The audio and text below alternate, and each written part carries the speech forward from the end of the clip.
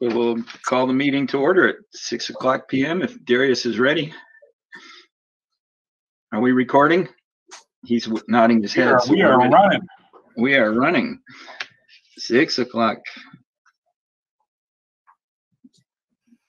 We have the review and approval of the minutes of January 6, 2021. It's first item on the agenda. Do I have any motion or anything? I'll move to approve the minutes. Okay. Second, Trevor. Any questions or comments? Not hearing any, I will ask for a roll call vote. Kenneth Cuddeback, yes. David Sharp? Yes. Carrie Etchells? Yes. Mary Raymond? Yes. Trevor McDaniel? Yes. This carries 5-0 unanimously. The next item on the agenda is the financial statements and warrants discussion. I think Shelley had indicated that she didn't have anything dramatic to report. I don't know if she has anything else to say. Nothing to report for FY21 unless you have questions about the expense reports. And if you want the warrant number on record, I'm happy to read that, Ken, but I did send that in an email to you for the notes. I have seen that, and I'm all set for that. Great.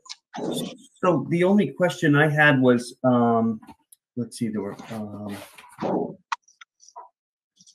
there was a couple of lines for COVID nursing and general COVID materials and supplies and stuff that weren't spent yet. Were those just planning to be used at a certain time, or I didn't know if, yeah, so we were using those accounts as sort of the placeholder to get purchase orders in the system until the town was reimbursing us. Yep. So if you look at that report right now, particularly this is under the school choice report I sent. So yes. The COVID nursing supplies has a $15,000 balance because everything we bought from that, the town reimbursed us for. Gotcha. Okay. So we won't use those funds moving forward unless there's something extraordinary that comes up that we can't fund from the general fund. Gotcha. There are a couple of things that did get expensed through school choice. There's $116 in the custodial supply line, and then $1,600 in buildings general repairs. Those came in, those expenses occurred after we had sent the request to the town for reimbursement. Yeah. So we may be able to move those around so that they don't actually show up on school choice, but for the most part, anything COVID related at this point would not be hitting those lines. And, as far as I'm concerned and that I know of from facilities, nursing, and from the school, Tina, directly, we're not buying anything right now PPE wise or, materials. We're in good shape. Yeah. Great. Do you have any other expenses coming over to the town, or are we as a town waiting on anything? Do you know? Not for Deerfield. Although, wait, I don't want to misspeak. We just got all the Chromebooks last week or the week before. So those bills, I'm in the process of reconciling, and that would be the last piece for Deerfield. Yep. And then there are some Frontier stuff I'm still working on as well. Okay. All right. Good to know. Thank you. And then the only other thing was I noticed that, I assume that the librarian, we just didn't have a librarian this year, right? Is that right? Yeah. So we'd probably maybe move that up to the, I know that we were overspending the classrooms and the IAs and stuff. I assume we balance that out somewhere else. Yeah, exactly. So savings from one line helps support overages in another. Okay. Absolutely. Perfect. That's all I got. Thank you. You're welcome. Very good. Thank you, Trevor. Any other questions out there? Seeing none, we will move along. Public comment. I did not receive notification that we had any public comment this evening. So we will move on down the agenda. Unfinished business, anti-racism, and equity committee update. Is there an update this evening, Darius? Or it should be coming. They did have a change last minute to Jameson Isler is going to be on, and so I don't know why he's on. I'll shoot him a note. Okay. All right. That would be great. So Jameson is a rep, or? He's a co-chair of the Anti-Racism Equity Committee. Oh, great. Is he on faculty now, or? I think he teaches in Northampton. Okay, that's what the last I knew he was teaching down in Northampton. So.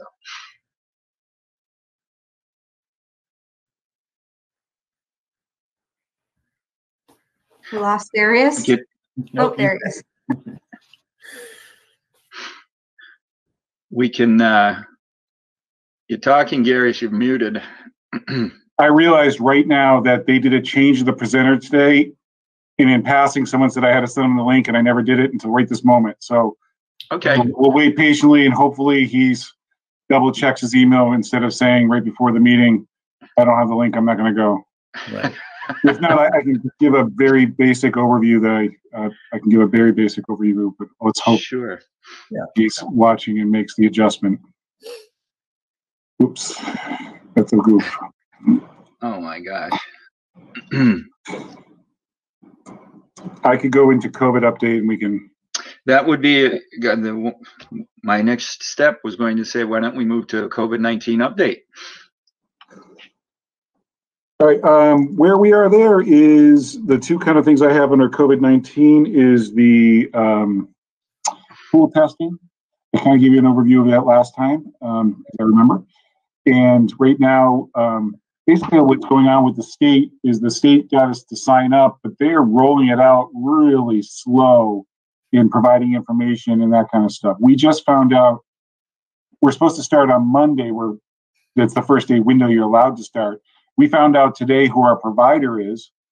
And so now we're trying to get from the provider the release forms in order to get those out to families, to get the people to sign on.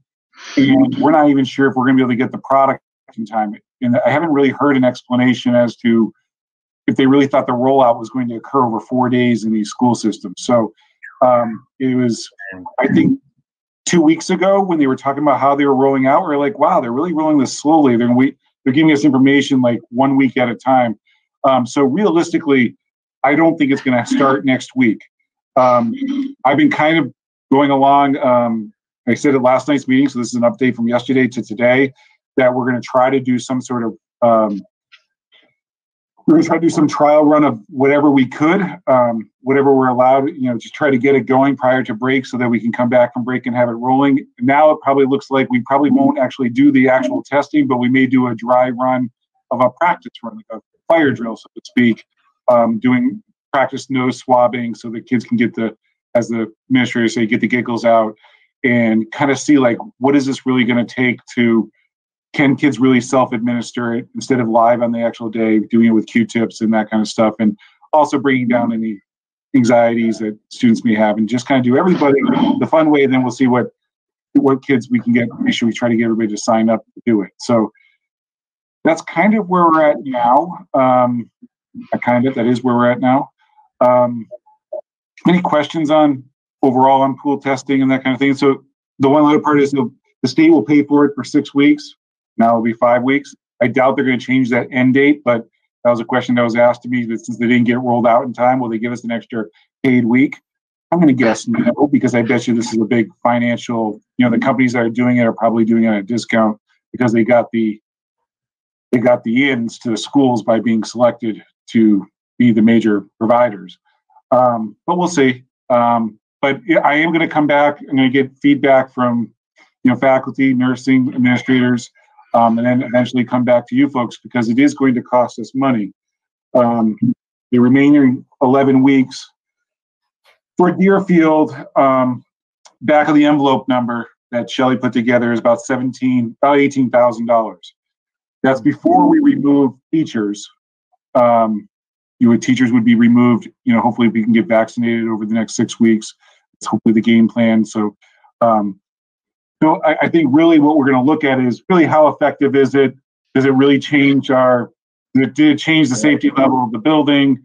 Also looking at, do we need to do everybody? Maybe we do partial groups, maybe we rotate every other week, also looking at what does Franklin County look like? So it's, I want to go into it having this conversation because I also really want to believe that it's hard to say no to community testing. Some communities have. I felt it was hard to say no for a free community testing because the other side is once you start doing it and you take it away, and I'm saying right from the beginning that we may take it away because we may not find it as being official. Or cost effective. What's that? Or cost effective. Or cost effective to what it really does. And I think when we remove, one of the other questions about COVID is vaccination. So vaccinations are around the corner. I really want to thank Carolyn Nestros, who really has been constant contact with me, and of course Trevor, who's also on the Board of Health. But Carolyn's been really kind of leading the efforts on vaccination, and she really is prioritizing getting the teachers in. And so hopefully that's going to happen in the next few weeks. And the next question after that is, how does that change what we're going to be delivering for a school model? That obviously we got to do the first vaccination and the second vaccination. So you're really talking still 2 months away. Right now we're going to be masked through the end of the year. Just because you get vaccinated doesn't mean you can stop wearing a mask. And then comes the question about what we're going to do with students there's not going to be a student vaccination at least until summer, and then the full rollout probably going into the fall. And so we're going to have to look for really DPH guidance about what does this mean for schools, and really looking at, I think we're going to have to, hopefully we can open it with open eyes looking at data. What is the effect of, students under the age of 18 in COVID? What is the, what is the complications they've seen? What does the data show about how susceptible they are to having really adverse complications to having COVID? Right now, as we know anecdotally, and then just based on some basic research saying that it hasn't been that effective, but hasn't affected them very badly. But I don't know, I don't have the crunch data. And so I think as a school committee and as a kind of a state, we're going to be looking for that data. And then how do we change? Do we change from a 6 to 3 foot, which is already in the DESE recommendation, but we said to 6 feet, because the problem we're going to have is we can only take so many more students back in the current model at Deerfield. And so as people get vaccinated, wherever that timeline is, and people are going to want to get back in person, I hope, this year, we're going to have some challenges ahead. And so they're good challenges in the sense of that we're not going to be having the challenges of like we had 6 months ago about people's lives, being at risk and how do we keep people safe and that kind of stuff.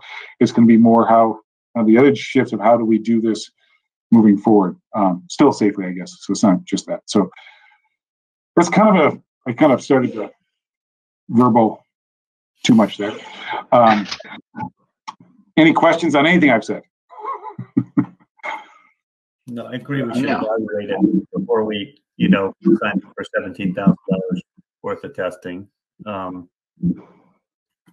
not surprised that it's rolling out slow. The state's just been slow on everything. The planning, the implementation, the vaccines, all of that. It's been a battle. So, thank you. It has. It's been slower rollout, and I said that last night. The question of whether or not Eastern Mass is getting more doses than Western Mass.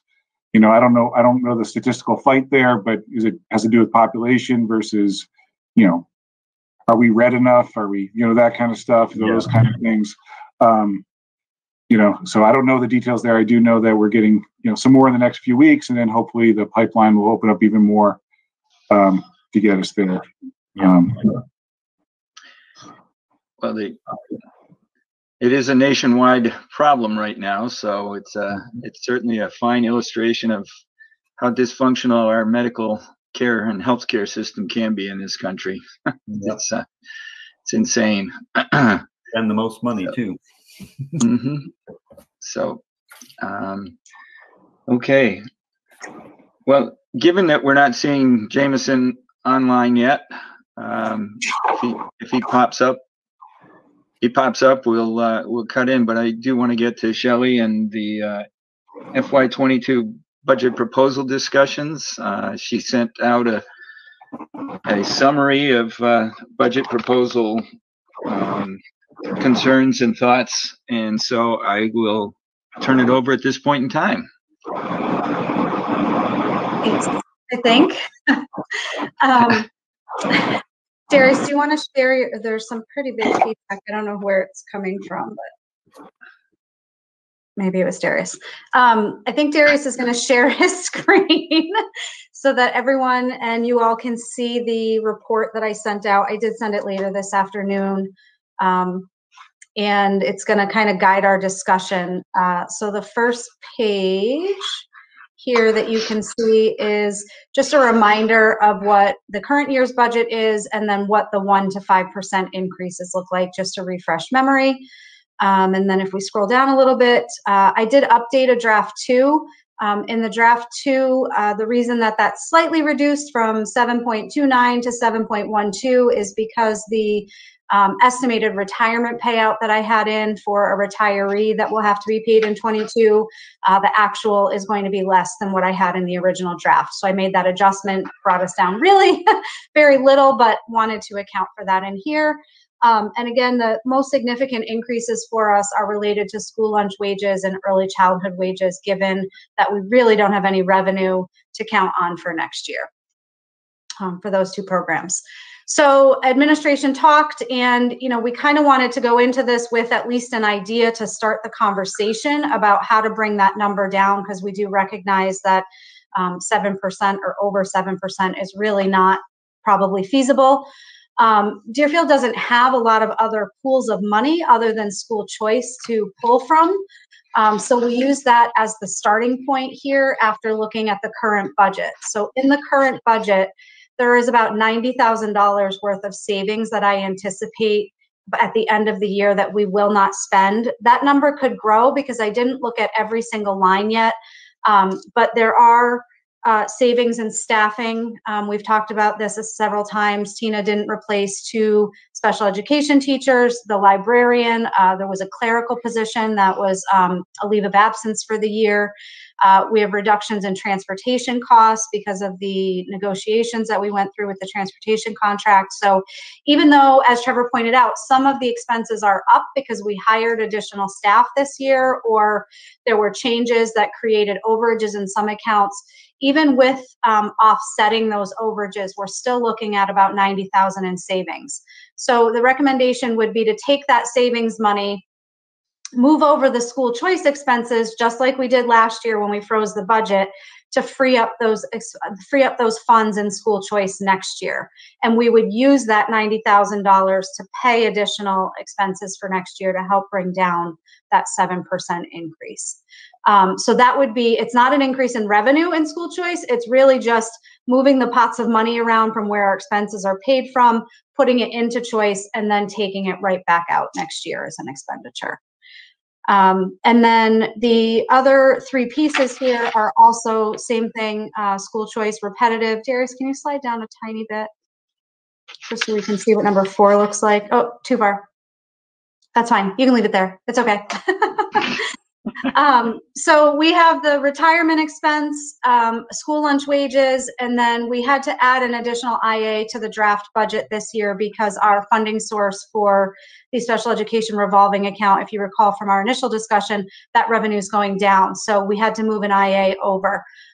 So it would be my recommendation that we use school choice funds to pay for these expenses. Retirement is built in right now into the budget, as are these other pieces, but if we move these 3 things off, again, help bringing that 7.12 down. So if we look at the chart now, scroll down a little bit, I'll show you what that financial picture looks like. So backing out the $90,000 that we're going to move to school choice from this year's savings, the 22, the school lunch wages and the IA wages, we'd be down to a 3.66% increase if we were to utilize school choice funds to cover all of these expenses. Now, we can't do that without looking at what the impact to school choice would be, because this is a lot of additional cost on school choice over what we already have allocated to be spent from school choice. So the next chart shows what that bottom line would be. You can see here the draft 2 projection. Going into the year, what we're looking at, where the end of the year would be about $800,000. The $90,000, you can see I've added to the funding. We have our revenue of $274. Our expenses increased by $90,000, but because we added the 90 and we're taking it out, the net result is the same in this second column. So the third column adds in the retirement expense, and then the fourth column adds in the school lunch and the IA wages. So you can see at the end of the year, with all of these changes, we're significantly reducing. We're dropping from 819,000 to 741,000. So that's a significant change. There are expenses that really aren't going to go away. We'd be looking at having them the following year, with the exception of the retirement expense. Right now, I can't remember if there's anyone scheduled to be paid out in 23, but that's really the only one that would be possibly coming off. So that's the sort of discussion that we have to have tonight. And if we go to the next page, it leads into that. You know, we've been using school choice funds to supplement the local budget, and that's completely acceptable. However, the capacity and the amount of expenses on school choice has certainly increased. But at the same time, Deerfield's revenue from school choice is going down. In 2018, the revenue from school choice enrollments was over 500,000. In fiscal year 20, it was only 340,000, and in 21, we're looking at just shy of 275,000. So we're significantly reducing. And I think, you know, I obviously wasn't here all of those years, but what I remember from last year and conversations with Tina is that we sort of made a cognitive decision about some of the class sizes and how many school choice students we were taking. But it might be time to reconsider that and expand a little bit, knowing the challenges that we're facing, because we can't continue to have expenses that are exceeding our revenue. It's just not sustainable long term. So using the school choice funds that I outlined above, that will reduce the local budget increase, but it really only helps the situation for 1 year. We would be looking to have to add those expenses back into local budget in 23, or if we kept them on school choice, the impact is pretty significant. So I did do, you know, some quick math. If the revenue stayed the same and the expenses stayed as we projected them with the additions from this year, we'd be looking at only $429,000 as an ending balance at the end of FY23. So we'd be losing another $312,000. So we're cutting in a year. Right now, we're looking at the end of this year having just over 800,000, dropping to 400,000 and a little bit more in another, you know, 2 fiscal years, so 22 to 23. And it's really not feasible, you know, so we wanted to present you an option of how to bring that budget down without having to start talking about programmatic or personnel cuts, but wanted to present a realistic picture of what that looks like moving forward and how we have to start thinking long term. Some of our hardship is related directly to COVID. You know, we've got $130,000 in wages that we've never had to pay for before. So, you know, it's a challenge this year. It's going to be a challenge next year. And maybe in a couple of years, the early childhood program and the school lunch will have righted itself in a way that we're in a better position and we can move some funds back to those revolving accounts, maybe even 1 year from now, but I expect it'll take us several before we get there. Any questions on any of that before I keep going? Shelley, I got a question. Yep. Could you explain a little bit about the preschool tuition issue and why that's expected to be down for a long period of time? Well, so we don't know what preschool is going to look like next year. And right now we have very little revenue coming in because our class sizes were decreased with COVID-19. A lot of families decided not to enroll for preschool or we didn't have the capacity to take them. So our revenue this year has been impacted. And we actually had to shift some things around this year to make all of the finances work for salaries and wages because our staffing didn't decrease because we're still serving a significant special needs population with a few tuition paying children in the program. So in the fall, which we have no information on right now, what DESE is going to allow us to do for class sizes to know if we're going to be able to expand or if our families, you know, in the community are going to want to come back to preschool or not. So without knowing those numbers, I think we have to plan to have the salaries and wages paid for from another funding source. And I think even if we can increase capacity for next year, we're not going to instantly get back up to those hundreds of thousands of dollars of revenue that we were bringing in. It might be enough to offload an IA or maybe if we're lucky a teacher, but I don't foresee us going from 20,000 in revenue this year to 100,000 plus.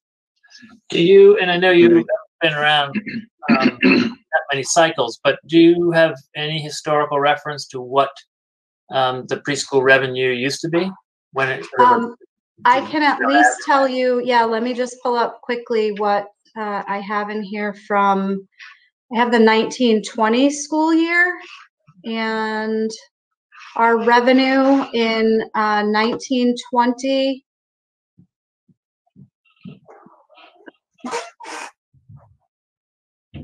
was projected to be just shy of 300,000, and we ended up taking almost a $70,000 loss because of COVID last spring when we basically weren't charging tuition.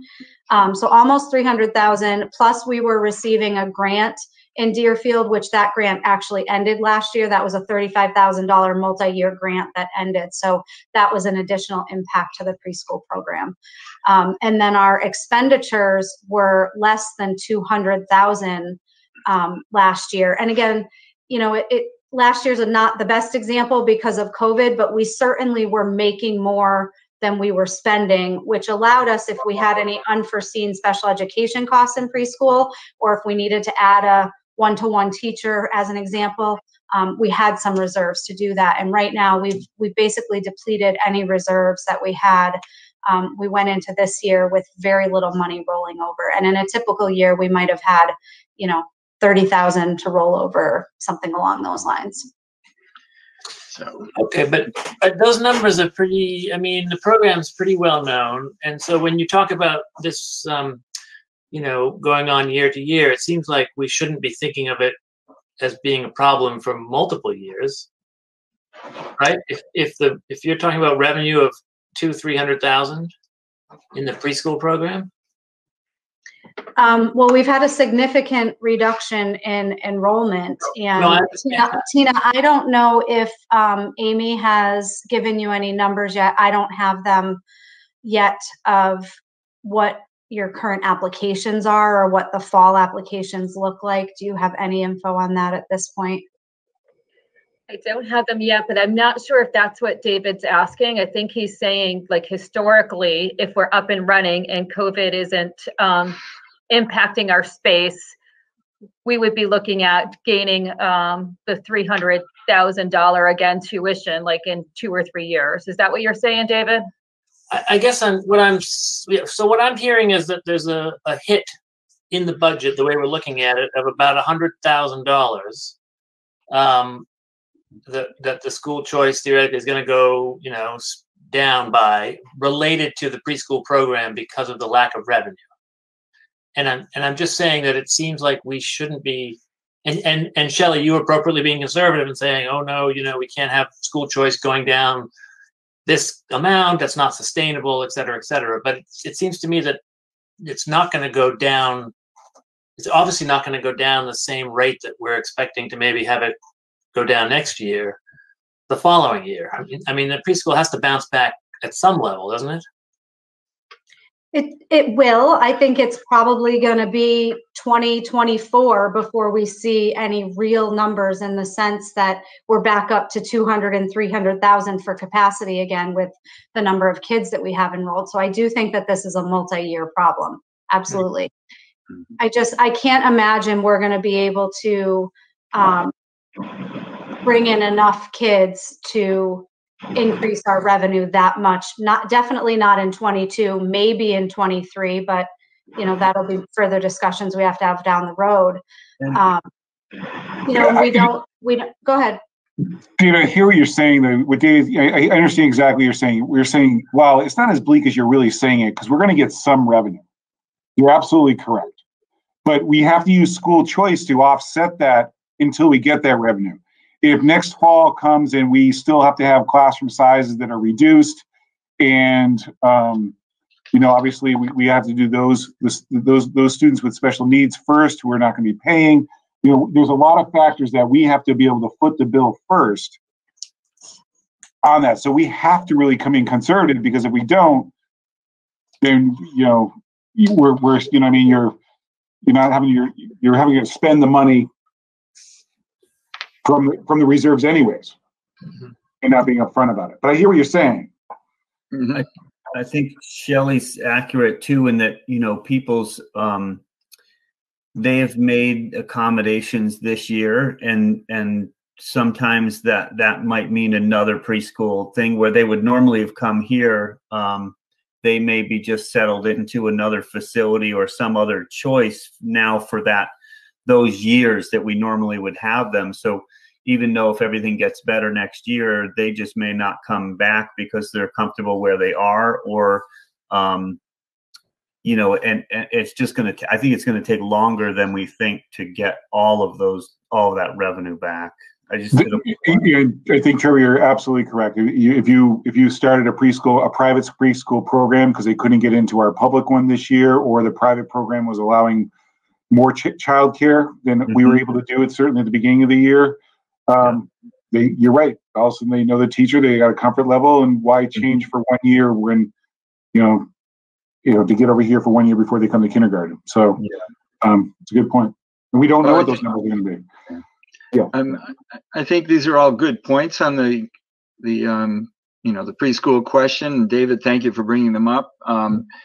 But I think one thing we might consider is not necessarily defraying a lot of the excess expense in the preschool and carry it in the budget, and maybe a slightly higher percentage increase, and say to the Board of Selectmen and the Finance Committee, look, we have a choice here. We can probably defray it, and we have to see what the town budget looks like too. But we can probably help defray it with school choice, but we prefer to present it this way because school choice is going away rapidly, and we're not going to have it to fall back on. We have to start getting these things into the budget. And if we can't do it, then we're going to have to look at the hard decisions, not necessarily this year, but in years ahead, if the Select Board and Finance Committee don't come to understand it. So I think it's an important conversation to have. Can we sort of table for 1 minute on preschool? I noticed that Jameson has signed in, and maybe we could go and get his piece done and taken care of, and go from there. Jameson. Good to see you. Missed School Committee. Welcome back. Unmute. This is a very familiar conversation. I feel like it's just been a month since I've been there. Hello, friends and new friends. It's good to see you all. I'm here to give you a quick report on what's going on with the combined race and social justice committees and initiative. So, we didn't report out in January because things were we had just gotten back when it was time for the meeting. So this is kind of a I don't know, like a 7-week report, right? It's February, it's Black History Month, so we'll start there. There's been a resource list sent out to all schools. Most responses have been from elementary teachers who are really excited to use those resources in the classroom. There's a discussion with one of the committees of a district read/watch of Miss Gorman's inaugural poem, The Hill We Climb, and thinking about using the last few lines as a focus for the next semester, with some questions around those lines, like what does it mean to be the light? How can we be the light? And we're reporting that many teachers have already incorporated the poem into their classes as a part of lessons at the end of the month. From the School Culture Subcommittee, peer leaders have led 2 open discussion groups with about 30 participants each time. Feedback from students have been very positive. And the theme for February is privilege and intersectionality. At the high school, they'll be unveiling the new logo by the end of February, and planning a series of articles in the Recorder, starting with the logo and expanding to the other actions we're taking with the focus on student voices. And we're looking for elementary voices to be included in that. Elementary professional development. The elementary schools are working with Amanda Mosea, Romina Pacheco, and Sapphire DeJong from the Collaborative, who are serving as anti-racist education consultants this term. Also, this term, the elementary schools are focusing on revamping their curricula to be more culturally responsive, representative, inclusive, and social justice oriented. Young people have the power to make change. This is using a tool developed from New York University. Working in small groups, teachers and staff are analyzing the curriculum, their assessments, and their disciplinary practices, trying to weed out bias. There are 3 optional PD sessions where grade bands will go through 1 unit of their ELA curriculum. There will be 4 or 5 PD sessions where grade bands will go through 1 unit of their social studies curriculum. And using guidance questions based off of the NYU tool, school psychologists, librarians, music teachers, art teachers, and physical education teachers will be guided through analyzing and revamping their curricula and assessment/referral practices. In terms of the high school PD, it resumes on March 3rd. The high school is reading a book called Is Everyone Really Equal by Robin DiAngelo and Aslam Sinsoy, and they're continuing workshops with Radical Empathy Consulting from UMass. The curriculum subcommittee reports out that high school is offering African American Studies next year, and the peer leadership group will officially be a class called Media, Activism, and Social Change. We're hoping to incorporate visits to the elementary schools as a part of this class. And finally, from the Policy and Procedure Subcommittee, we got results from our survey on the response to microaggressions and incidents of racism. There's a clear need for more professional development on identifying microaggressions and a need for a more streamlined universal policy on incident response, perhaps similar to the district policy on bullying. And the School Culture Subcommittee has discussed how these incidents could also inform changes to curriculum. For example, we had an incident with the Confederate flag. A short-term solution is to respond specifically to that incident and the students involved, but the long-term solution is to implement more lessons on the history of the Confederate flag and the Confederacy and education around why it is a racist symbol. And so that's the official report. The unofficial report is, you'll recall I left the committee when my child finished 6th grade. She's a senior this year. So it's been a while since I've seen you all in this capacity. It's good to see you again, and keep up the good work. It's great seeing you, Jameson. Thank you so much. Thank you very much. I know we bump into each other occasionally around town, but it's nice to see your face here at the school committee once again. So, all right. And thank you for your work with our, with this whole effort and serving as co-chair. That's a lot of work to take on. We appreciate it. Great. Thank you. Thank you. Take care, everybody. Take care. Take care. Thank you. Okay. So we're back to Shelley again. Yeah, Darius, do you want to share your screen again? And I'll go through those last couple of points on the document before we further the discussion, which they sort of go along with what David was saying. So number 2 that I have listed on here is, alternate options for you all to consider and for us to discuss. Freezing the budget for 21, which we have not done at this point, but that would allow us to capture additional savings to help support next year.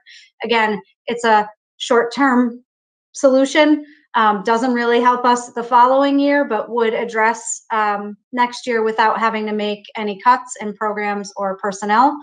I think Ken just mentioned this, submitting a larger budget increase to the town. And really opening up a conversation with them about the challenges that we face as a school this year. And then, the most popular for any of us to talk about would be a reduction in personnel and or programming. And then there's 3 more points actually. The early childhood, we could have increased revenue next year.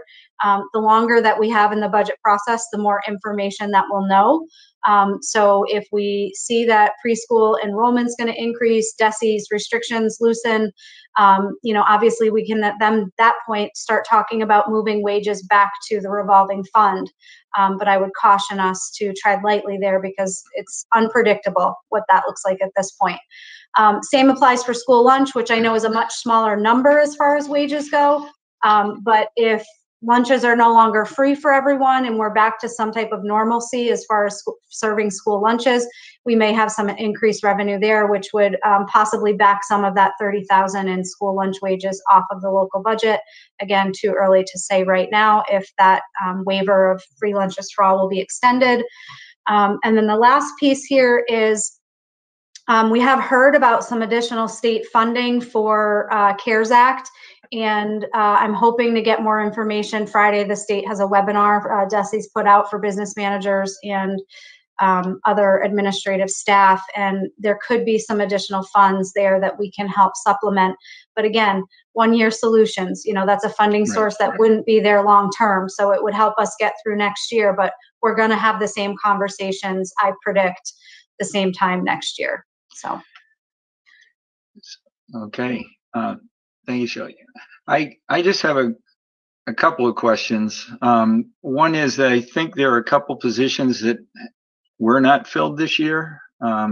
We added others, obviously, but we have a couple positions that weren't filled. They were special education positions, if I'm not mistaken. And if we say we return to some semblance of normalcy or normality, depending on who you listen to on the news conferences, what would be the status or need, or where would those positions fit into the overall picture?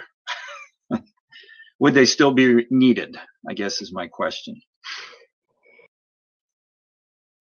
I defer to you, Tina. I'm going to leave it to Tina. I'm sorry, I should have addressed it to Tina. That's okay. I just saw Shelley unmute, so I wasn't sure if she was going to address that. Well, the librarian position, we would need a librarian position, but we could look at alternate ways to staff the library. So those are some of the things that we're thinking of, like an instructional assistant position could staff the library if we needed to reduce it there. Special ed wise, there's 2 special ed liaisons in the budget that we didn't fill last year.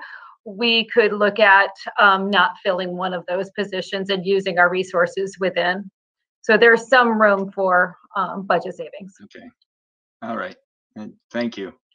And that was kind of my question as to what positions would we be starting to look at if we had to right this ship for the long term. I mean, we can move some stuff to the to the town and see what the town's appetite is for it. I mean, they did, the impetus of the finance committee was to reduce school choice, right? It was to kind of, why are we spending all this money in 3 classes when we, so this is the consequence of doing that and streamlining. But now that we've streamlined, are we top heavy in staff? Is there areas that we still need to, what are the hard choices? What do we have to look at to get back into a normal, steady amount? Or is it somewhere in between where we do need to go up and we also need to reduce a little bit to find a happy medium there? I think it gets difficult when we talk about staff reduction. So what you never want to do is get into we can pick from here, we can pick from here. So in my kind of experience through the years of even as principal, you look at it and you try to find what's the number you want us to kind of be closer to. I mean, I also know if you don't have staff that's needed, obviously you got to trim that out as well. But something like a librarian, is an instrumental part of a school.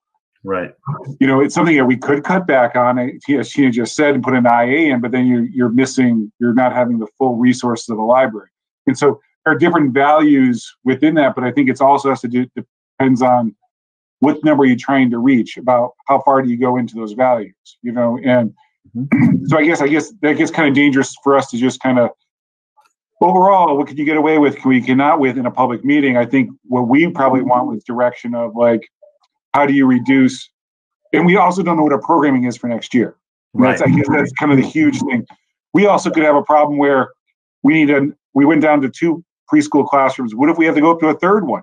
Right. You know what I mean? And so, those kind of things, or those kind of shifts that we're having overall as well. So it's a different kind of, I think we have to come back to a different format of when we talk about staff reductions.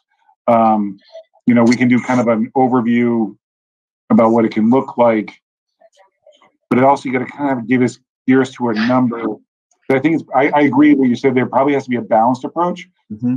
I think we're going to have, going back what David said, well, we're going to get some revenues next year. Right. Or things that have really not gone well for society. Right. Okay. So we're going to get some revenues there. We may need to make some reductions, and we may have to use some more school choice than we're more comfortable with. And maybe that's kind of what we're, agreed. That's kind of what the simple kind of look of elected is going forward. Yep. I agree with that. And we also are in the situation. I mean, my heart goes out to the administrative team on this, and Shelley in particular, because we have no idea what our enrollments are going to look like. Our enrollments are skewed this year, I believe, and depending on how things progress over the summer in the state, how many people are going to come back, and will that throw things out of whack for us? We'll plan based on numbers that we have this year, possibly, and maybe do some, thinking on possible additional increases in resident enrollment. But, to have any idea what we can offer as school choice slots, how many classes we're going to have per grade. I mean, I think we had an extremely small kindergarten class this year, did we not? So if that's the population moving into first grade, we're back to the situation we had 4 years ago. And Tina will be pulling even more of her hair out than she has been this year. So I think that this is the information we've gotten tonight is good. And I'd like to get a sense from the committee. Do we want to use this much school choice, or do we maybe want to bump a 0.5% or 1%, and maybe only take care of the school lunch and the other items, and the early childhood and the revolving fund issues? Maybe some of that goes into the budget, just so the town can be made aware of what we're wrestling with.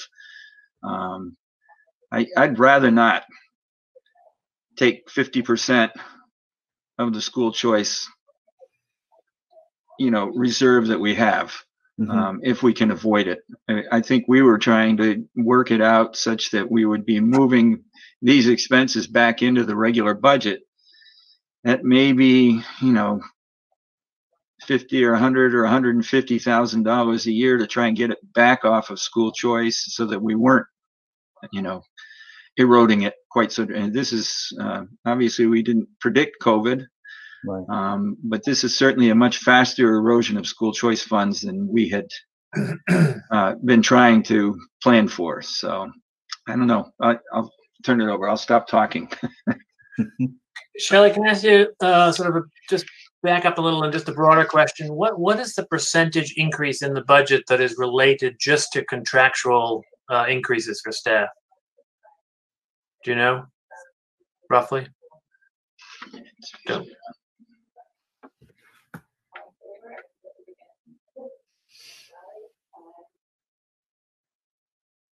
You're muted. On mute, Shelley.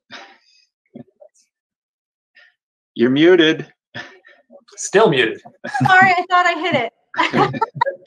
Probably somewhere around 3.5 we'd be looking at for an increase, maybe closer to 4 with, adding in some extra needs. But, a big chunk of this is related to, we've got, $150,000 of expenses that we normally, which is 3% almost, that we wouldn't have planned for without some COVID issues.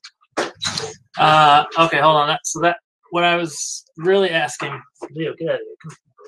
I think he's talking about contractual obligations, the increases in salaries, Shelley. Any idea approximately what can be attributed in a percentage basis?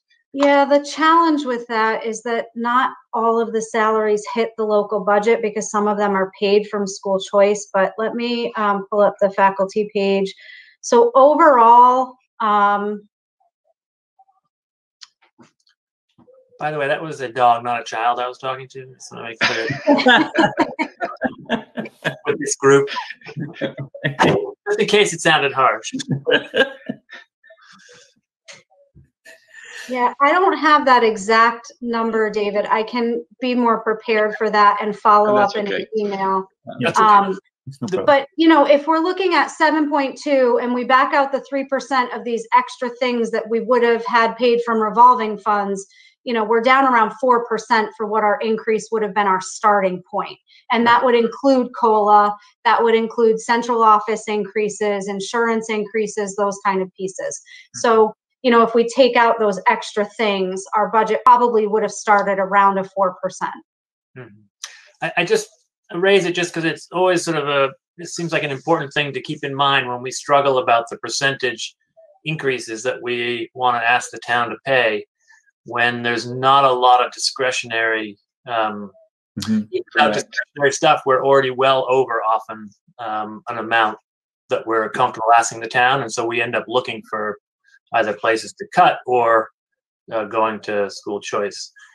But if I could just talk on the flip side now, not to be a pessimist, but I think that when we're having this debate, we all need to realize, especially the ones who have been here for a while, that the school choice number that we are dealing with now is much more in reserve than we all thought we had for all the years up till about 2 or 3 years ago. Clearly there was a bit of an error going on, and it's a good error, right? But we were always operating under the assumption that we were sort of had, you know, it was somewhere between high 400s to 500,000 that we had going year to year. So I just think we need to be honest with not that we're being dishonest, but we need to keep that in mind, that we have a much larger cushion. And so if this is determined to be the year where there is such a need, it's not so drastic. On the other hand, if the rate of decrease goes the way it is, obviously it's a big problem. But there is a bit of a cushion. I just think that, pardon me for jumping in, but I just think that we run a risk if and admittedly, this is an extraordinary year, but if we don't at least alert the Finance Committee and the Board of Selectmen to the issue and say, this is going to bite us in another 2 years, or, you know, 2, maybe 3, 1, 2, 3 years, whatever. I think if we don't run it up the flagpole and raise the awareness and start to try and move some expenses, even if it's just a token, then we're really going to face something in another 2 or 3 years as a community in terms of being able to support the educational services that the town is, that the school community and the town has come to expect. So, I mean, that's sort of why I was saying what I was saying. Yeah. And then the other point about enrollment is the big one, isn't it? Because we are serving, and I know a lot of it's associated with the preschool, and so you kind of have to take that number out, I think. But even if we look at just K through 6, compare, the last school year to this year, it's down like, is it 50 kids? Is it 40 or 30? It's a fair amount of kids, and we've obviously increased the budget year over year. Right. So at some point, that issue needs to be raised. And people tonight have mentioned, well, are we going to start filling up again on school choice, or is there a point that we have to go a different direction, just given that enrollment is so low? It'd be great to teach a class with 10 kids. We'd all love that if we could support that. But it's going to be a tough sell, I think. I think you're right. Again, if that's a large percentage of the students that's decreased, and the budget has not decreased accordingly. Not saying it should have, but I'm saying that if that continues, it's a problem, and maybe we don't know some of that stuff until the summer, but that's a problem. Right. So if we took, if we're figuring about 3% of this increase is something that we'd normally cover because of revenue coming in, and we are about a 4% increase, this year, plus or minus, before we get into it too hard. We had no increase last year. So there are some, this is kind of, we held off for a year, and this is kind of where it's coming to bite us a little bit. And it's, you're having to pay, those costs still come up every year. We just kind of ate them and held on to them. But so I think we're seeing a larger increase than we normally would if we were going up each year. We held off last year. So I think if we can make some adjustments here and there, like Ken said, not to eat all this up, but to kind of share some with the town, you know, look at the positions, look at school choice and do a balanced approach, we might be able to, you know, to pull something off. Again, just to hold over for another year to see if these revenues can come back and we get back to normal of, you know, selling lunches and supporting those positions, and also, you know, have some students come back and some school choice come back. It's a wonderful school community, so people are always going to want to come here. And I think it's important, Trevor, to what you just kind of said is last year, and maybe we can look at it now and say, well, maybe we shouldn't have done it exactly this way, but we went into our crisis year by doing a 0% increase, but didn't mean we didn't increase our budget. Right. You know what I mean? And right. so we didn't reduce services because we needed as many bodies as possible in order to do a dual model. Yeah. And therefore we paid for it at a choice, which was really at a savings. Yep. Choice revenue didn't go up. We just took our savings, put it into choice, and then paid for it at a choice. So now this year comes along and we're spending what we paid for the previous year on choice. I think we all know it. I'm just kind of saying out loud. Yep. So now you really do have a double year unless you reduce services, right, unless you reduce your budget. And the only way you're going to really be able to reduce budget is service personnel, you know, or program personnel. So I think we do have to start looking at enrollment and kind of line that up to see where we are at. And if our enrollment does reach the kind of the close to what last year's numbers were, you know, within, you know, looking at how it lands as well, then we may be asking more money from the town, because we did do a hold for a year because the town was going to get crushed, and the town didn't get crushed. Correct. We got some help. We did get some help. And I think also, I think if at any year we need to support our schools, I mean, the staff, the administration and the faculty have done an amazing job under immense pressure and whole new everything. I mean, it's just a really hard year to teach and service the kids. And I think next year, if any year, it's going to be hard to get, you know, if we can get back to somewhat normalcy, that's the year we really need the staff to be focusing on getting our kids back to where they should be. Because I believe we're going to see through test results or whatever, that there's been you can't go a whole year like this and not have some step backwards. And I hope not. I hope everybody's been able to thrive in the remote and the hybrid model, but I think we are going to need to really focus on our kids, and we're going to need the staff to do that. And so it's going to be a tough year to really invest in the schools to get back to where we need to be once we can get it all clear. So we'll fight for that. Okay. Well, any other? Yeah, I just wanted to say, so I feel like this is a small part, not small, but part of a larger discussion of the whole budget. So even though, I mean, administratively, you've looked at the whole budget and you kind of know where you're going, but I don't know where you're going. And obviously we're not part of those discussions for moving things around, as Tina suggested, you know, maybe some different kinds of staffing patterns, not necessarily, I'm not saying to cut staff to make the budget work so that we don't have to use school choice, but I'm just saying I don't feel like I have enough information for everything that's probably been looked at.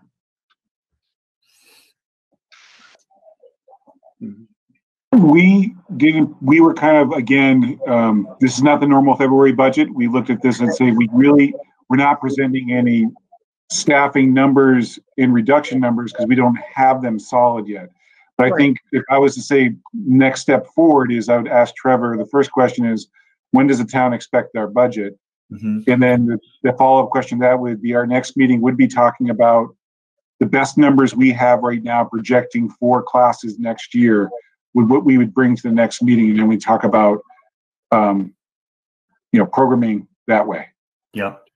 And I would say that Monday the 8th at 5 o'clock, the town is finally going to get together with our capital planning committee, Ken's on, and our finance committee, to really just get our first sit down to kind of go, okay, well, these are our debts. You know, we have some land we have to pay off. We're still paying on the school roof.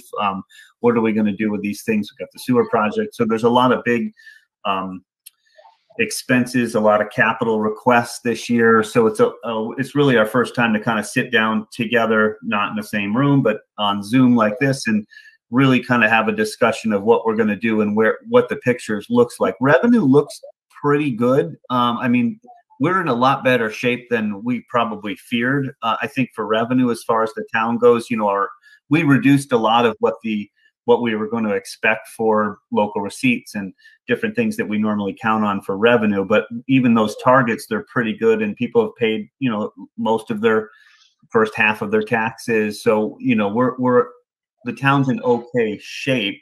Now we just have to figure out what we're going to do for capital expenditures for the year, and everybody's just kind of putting their budgets together. So we're not late by any means. We're pushed town meeting off. We don't even really have a date yet for that. We're hoping certainly in the spring, you know, when it's warmer, and hopefully, you know, we're better shape to get outside, you know, certainly before July. But anyways, pushed off a little bit. So we do, I think, have some time, a month or so, to kind of get rolling. And we'll discuss a bit where we're at that meeting with the school, with the finance committee and stuff, because it'll be the first time to talk with them about where the school's at, what we're grappling with, what the problems are. So, you know, start to discuss that a little bit with them, and then, you know, and then maybe try to have some more conversation here to figure out what we can do. Thank you. Sure. Do we have anything else for Shelley and Tina and Darius to consider going forward? Do the monies just get reallocated back and forth from school choice for the 21 budget, or do you need some kind of a vote? I don't think we need a vote. You guys may have voted on formally moving it last year, but I don't know that it's necessary. Okay. I think we may have taken a vote to affirm your recommendations, which is probably a good idea, so that we know that we touched base on the subject, and the school committee was in agreement with the plans that were made. So, yeah. And I think as the next couple of months go on, and we see spending hopefully decreasing, that number that I'm predicting is going to grow, and so we will at some point be able to move more, I think, than the 90,000 we're talking about right now. Okay, well, that would be good. Yeah. So, okay. Well, thank you, Shelley. We can move on in the agenda now, and I don't know if Darius, do we need Shelley anymore this evening, or do you need her for another meeting? I know she's got a lot on her plate these days, so if she wants to head on out, it's great seeing you, Shelley, and good luck with all that's going on. Thank you. Thank you. New business, Deerfield Academy donation vote. Very grateful. Thank you for that letter, Ken. Mm-hmm. So, do we can take a formal vote to accept the generous excuse me. These people have been driving me crazy. The new car warranty for you. And I heaven knows what it is. It's a 617 area code, and the number changes every flipping day. So I block them and report them as spam, and they keep coming back. 24 or 48 hours later, they're back at you. I'm sorry.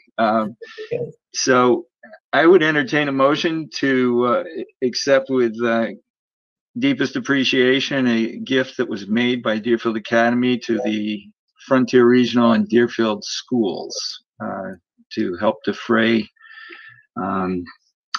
school lunch program expenses. I make a motion, or take Mary so moved, and I'll second that, Mary.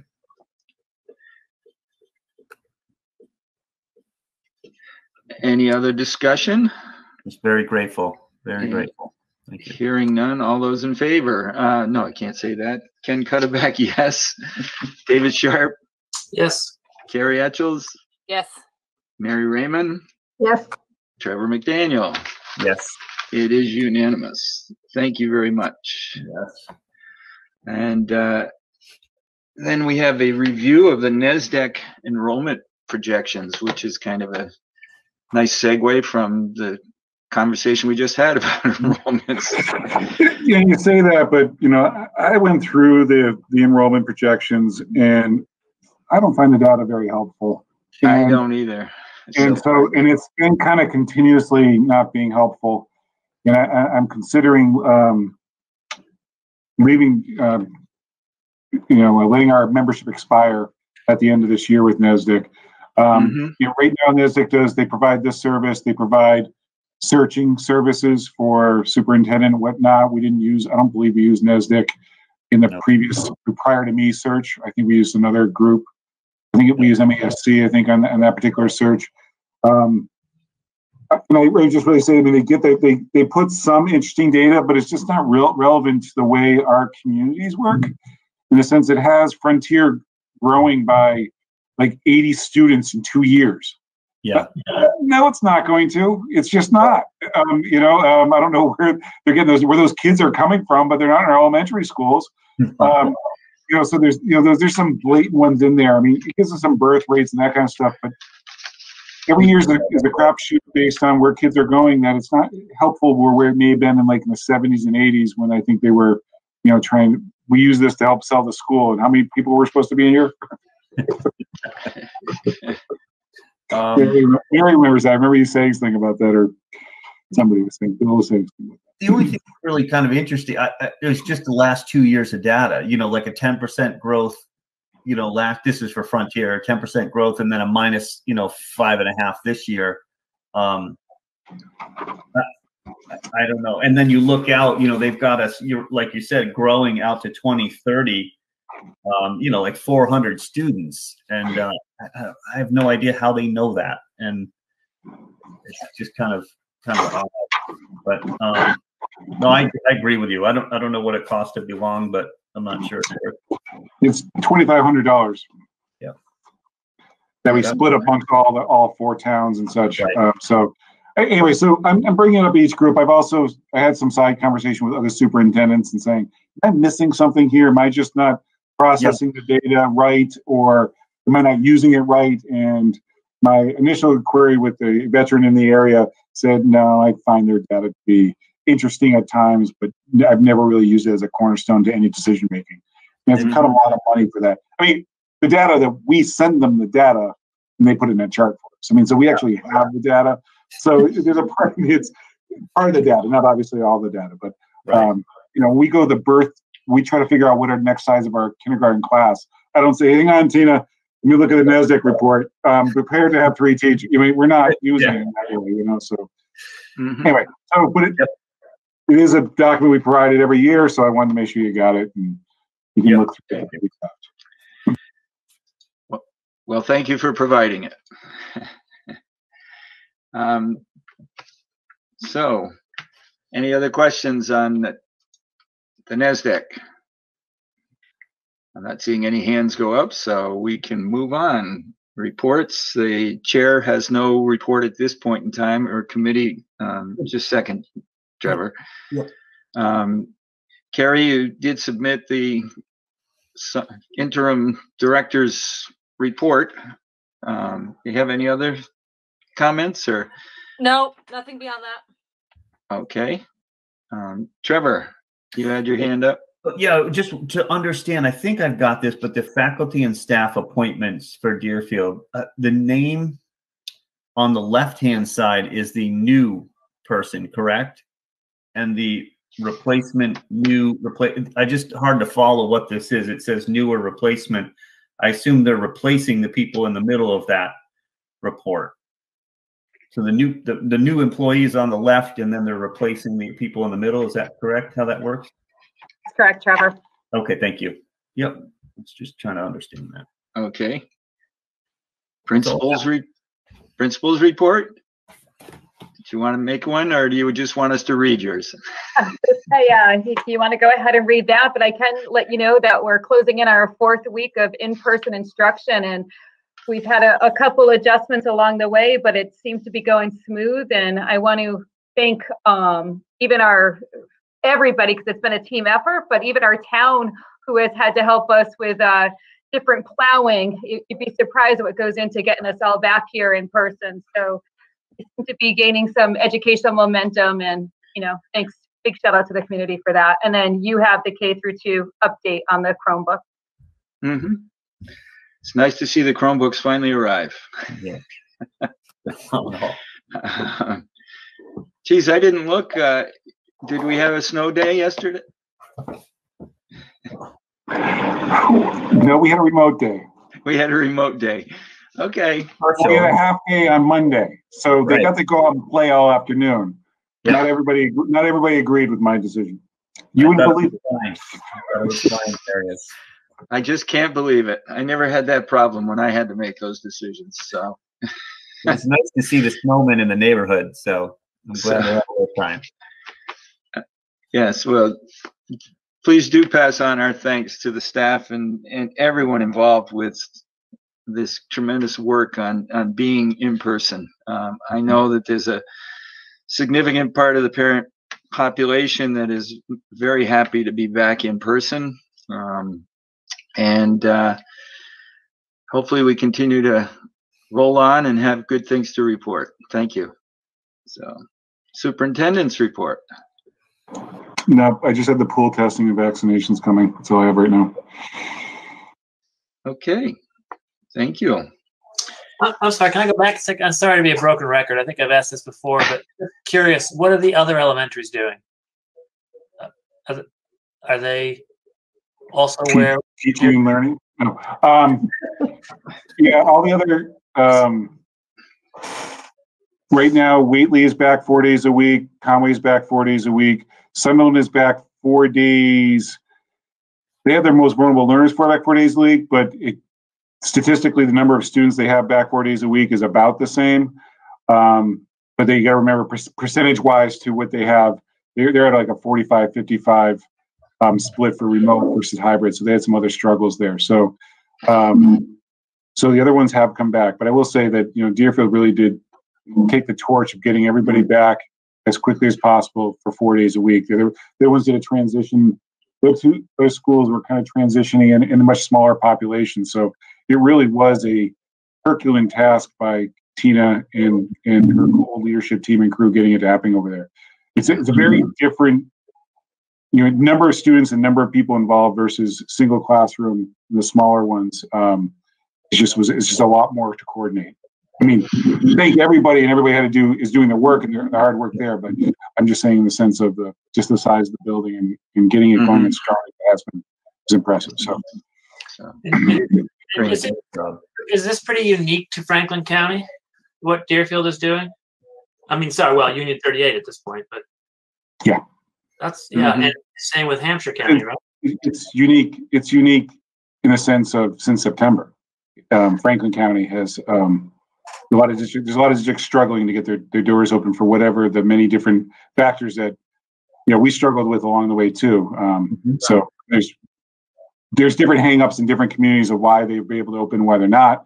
Sometimes it's just bad luck where they tried to open and they had cases. Sometimes it's they have association issues, other things, building issues with HVAC. You go right down each superintendent story. We also have amazing leadership here, so that it kind of helps with school committees. That also helps.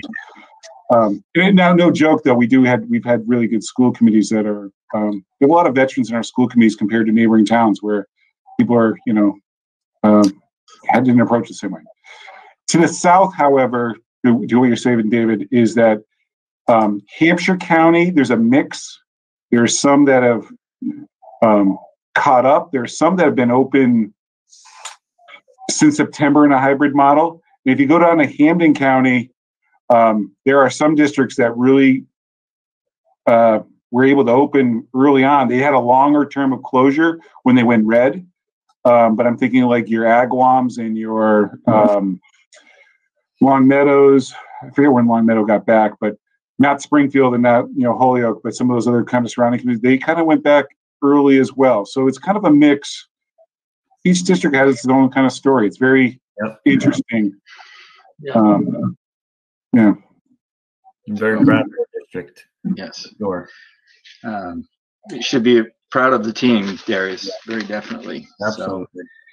So, no executive session to necessary this evening, so we are down to adjournment. If someone would care to make a motion. If everyone wants to be quiet, then we'll sit for a while. So Mindfulness is always good. We should do that. Yes. I'll move to adjourn. okay. Second. And T second.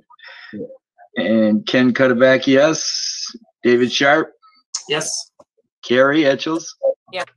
Mary Raymond. Yes. And Trevor McDaniel. Yes.